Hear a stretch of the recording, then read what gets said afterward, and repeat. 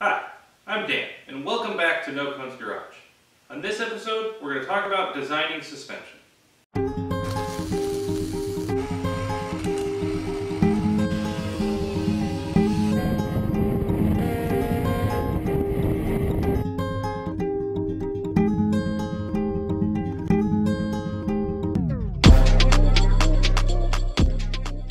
Before we get started on how I'm designing the suspension for the LMP360, I want to start with a little disclaimer. I'm by no means a suspension expert. I've done this before, and the vehicles I developed did handle well and were responsive at the limit. That said, I'm sure that I will explain some things incorrectly, I'll oversimplify other things, and I'm absolutely certain you'll disagree with the way I calculate roll centers. Despite that, I do want to bring you along and explain to you the decisions I'm going to make and the things I'm going to consider as I develop the suspension for this vehicle. You may be wondering, why start with the suspension? Why not start with the chassis? Well, it's important that we design the geometry of the suspension, as the force from the tire is going to be reacted through the suspension links and loaded into the chassis through the inboard pivots. As long as we know the location of those inboard pivots, we can design the chassis such that those pivots are located at nodes. Using that kind of design will optimize the chassis for the lowest weight and highest strength. Remember, all the chassis is a large, complicated bracket that supports all the major vehicle components and, most importantly, rigidly locates the suspension so the geometry functions the way we want it to. Now that I've explained why I'm designing the suspension at this time, I want to talk about the many terms that define the geometry the suspension has. For this car, the type of suspension I'm using is a dual A-arm type suspension. The terms discussed apply to all different suspension types, multi-link, strut, solid axle. However, the specific way they're defined does differ from type to type. In order to more clearly communicate the effects some of the suspension geometry changes have on a dual A-arm type suspension, I've created the Nocones Garage Tiny Suspension Understanding Enhancer. Let's pretend together that the wheel is not made out of a cottage cheese container lid. What are you doing here? I'm from the future. The future? Well, that's encouraging. Well, I mean, it's only been like 2 weeks. Well, I mean, 2020 is still pretty encouraging. Well, we need to talk about the video. I've been editing it, and it's like 12 minutes long. 12 minutes? That's not too bad. Yeah, but that's just the part where you talk about suspension geometry. You don't even get into all the rest with the string computer and all that. Oh, okay.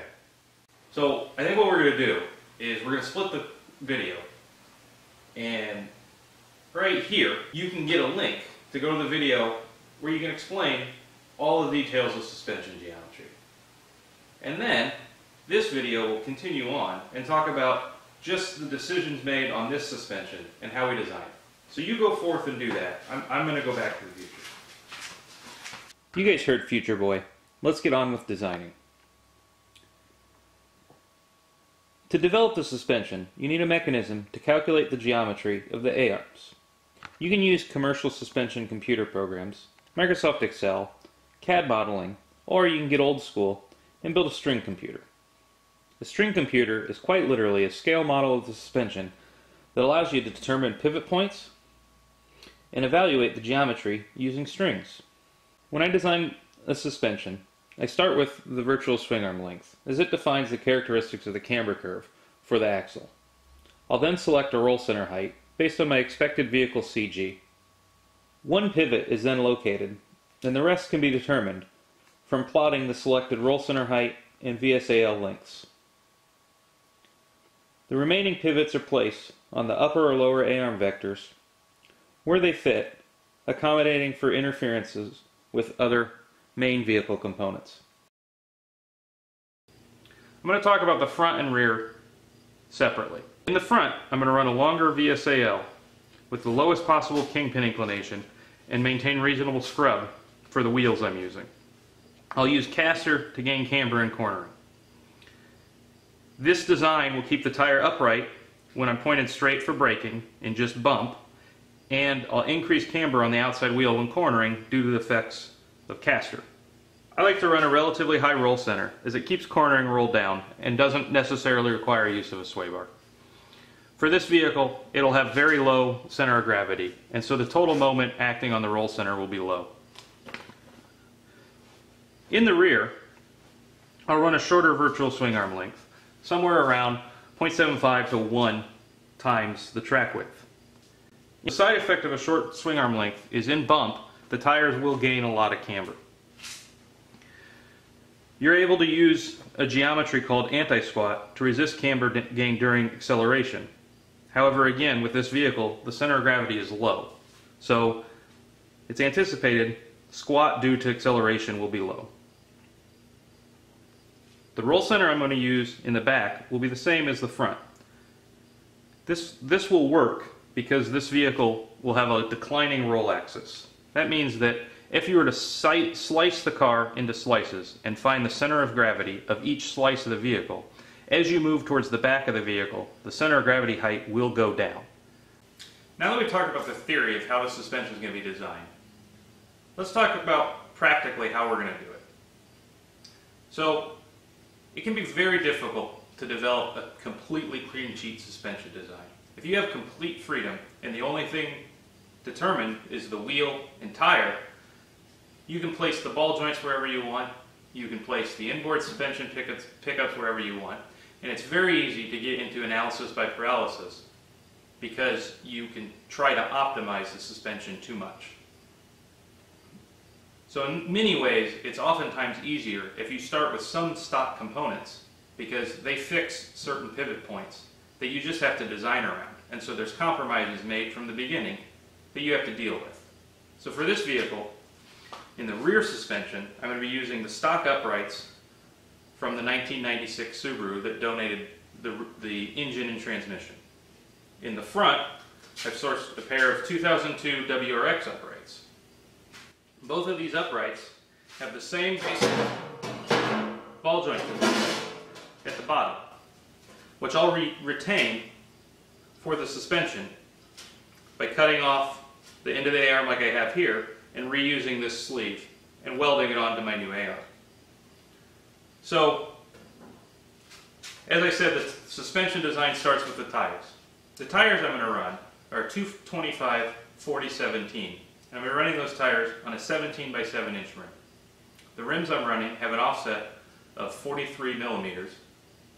So the final tire dimension is about 25 inches outside diameter with the 43 millimeter offset. Although the offset's not as important as the actual ball joint location relative to the contact patch. So the next thing we're going to do is we're going to measure for both the front and rear where the ball joint location is.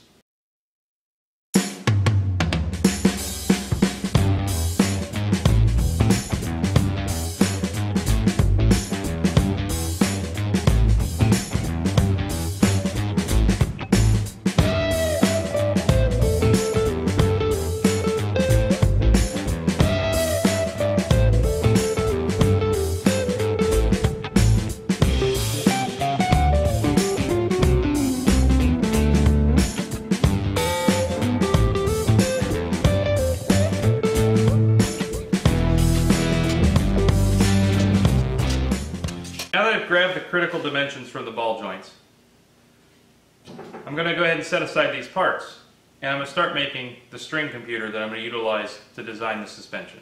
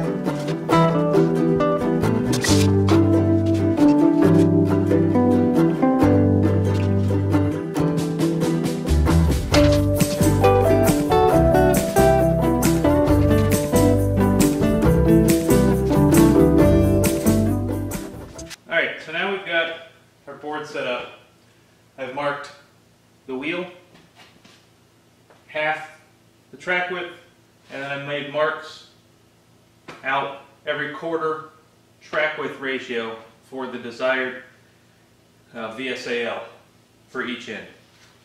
So we're going to start by putting the tire on. I've got a magnet on the back right at the center of the contact patch. And I did glue some magnets on where, based on the ball joints I have, where possible locations are. So we just stick that on, line it up. Then we've got the part that represents the chassis. So I put the roll center in. It's 5 inches front and rear. And so this represents the area around where I think I could put good sized tubes longitudinally around the transmission. And so we'll just line that up. I just picked 7 inches off the ground, which is 3.5 inches off the build table. Seemed to be a good spot. So we get that lined up. And then we're ready to start using the string. So with this way of developing suspension, you start at the ground and you work backwards, assuming that you're going to have force go through the roll center. So we'll get this hooked on.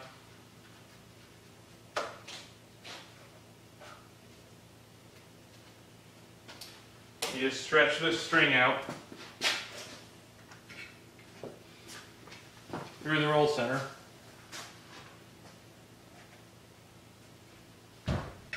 Just go out pretty far. And once we got the bottom force vector string strung out, we need to intersect it with the strings running from the 2 A-arms. So those are those A-arm extensions. So we'll put magnet right above that. And we'll just go ahead and hook up our lower A-arm.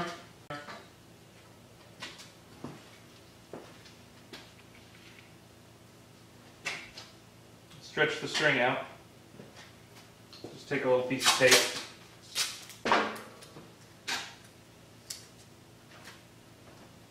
Hold the string, and then do the same thing with the upper A-arm.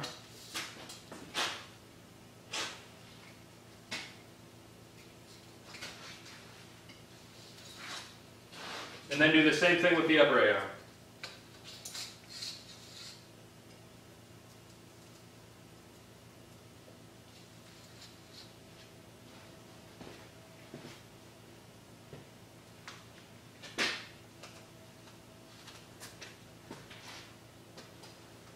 So as you can see, the 2 lines from the upper ball joints run through this instant center for my 1.25 track width to VSAL length. So now all I have to do is find the inboard pivots of the A-arms, which will be along this line. And I've marked this with 1/2 inch increments just because I might as well pick a 1/2 inch to make it easier to fabricate.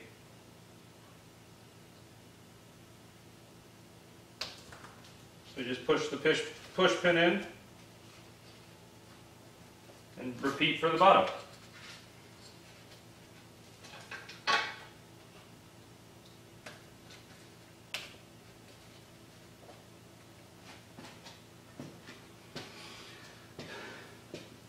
So now we have an inboard and outboard pivot that line up with our desired instant center and cause our desired roll center. And so we can play with this. We can move, if I take away these magnets that I'm using just to hold this in place better, we can move the suspension up and down and see the tire move. We can tilt it. Obviously with the magnet, stuff moves a little bit. So you just got to make sure you reset the ground. A couple quick notes on the ball joints out at the wheel. So when you select the height of the upper ball joint, it's tempting to go as high as possible, particularly in the rear. However, you do have to maintain what's called a toe base. So you need to be able to have, you know, your steering link, the link that's going to hold the wheel straight and allow you to adjust the toe, to have a wide enough length that the forces on it are relatively small. So if you go way up high on the rim, you won't be able to go very wide because obviously the rim's a circle. So you need to go low enough that you'll be able to do that. I actually am able to use a spot aligned with the upper strut mount. So in the back, it'll literally just be a long bolt as wide as I can get for the toe base on that. The other thing, you want to make this as tall as possible at the upright because obviously since these links converge, the taller or the shorter they are out there, the shorter they are here. And we want to avoid this geometry being very, very short vertically because it's difficult, you know, as these forces come in, the smaller this is, you know, the forces start to get higher and higher in all these links just because of moments. So the larger distance you can get, it lowers the forces in these, and it also makes the geometry a little less sensitive, right? The bigger dimensions are, the less small 1/8 inch, 1/16 of an inch, 32nd of an inch misalignments wouldn't matter. So the bigger we can make everything, the better it is. And the other last thing is a larger suspension tends to work a little more linearly than a small one, right? If these arms are really, really short, the suspension, you know, the range of pivot of this A-arm as the chassis moves up and down will be very high, right? That's 3 inches, and these arms aren't moving dramatically, radially, but if they were really short, they obviously would move substantially more. So we want to make everything as long as possible to minimize the angles, tall, you know, make it basically as big as you can within the limits of your wheel. So we'll repeat this with the front, and then we'll measure, you know, these pivot points and use them to transfer to a template that we can use to actually build the chassis. So getting set up to do the front, I do have another consideration I have to make. So this represents the corner of the hood in the front end. Does come down to here. I could potentially cut it, you know, and move it up. So we're going to see how, you know, everything looks if we use one of these higher ball joint positions with the upright in its normal direction. But I think potentially running the upright upside down with the stock Subaru upright or ball joint on the top and then the other ball joint down here may make more sense. So we're going to lay them both out. I'll go ahead and figure out the inboard pivots for both directions. So that way the suspension's designed either way. And obviously with this being as wide as it is, you know, that A-arm length is unacceptably short. We definitely need something quite a bit longer than that.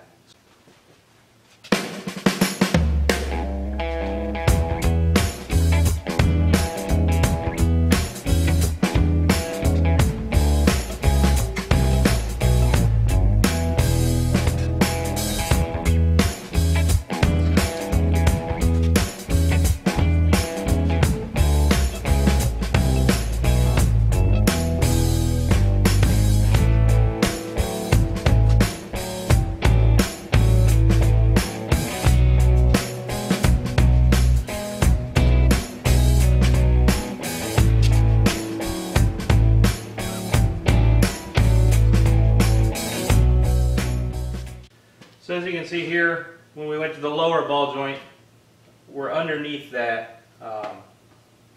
So, you know, I think this lower ball joint running the upright is going to be the best choice. I can still get, you know, the same kingpin inclination, the same scrub radius. It just provides a better geometry. So when this upper A-arm's, you know, put in, the rotation won't exceed the hood. I'll get these points picked out, and then we'll be done.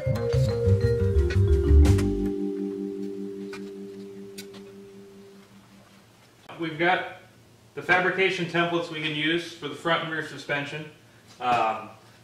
I've marked the holes for the high mount ball joint, the low mount ball joint, so the inverted front, and then the rears. The rears are only one position. The fronts, I'll decide, once I start to mock up the driver and chassis, what makes more sense. I've got my wheel set up with my various ball joint locations indicated, and then I've measured out the pivot points. So now I know, what I'll use to make a couple of wood templates, so I can lay in the horizontal tubes that will provide the support for these inner pivots for each of these locations. So I know it seems, that this episode didn't have a lot of exciting activities. It was a lot of talking, a lot of information, but this is really as simple as I make designing a suspension. And like I said, for my MG and for previous vehicles I've done, this has worked. It's taking what's a very complicated system and distilling it down to some very basics that I've found are the compromises that are easy to make and that are able to be made without really resulting in adverse handling characteristics. So once you do make those decisions, it makes the layout of the suspension very easy once you know your physical restraints on the final items. So thanks again for joining me. On the next episode, we'll get to laying out the driver and then hopefully start cutting tubes to start making a chassis. Thanks again. Bye.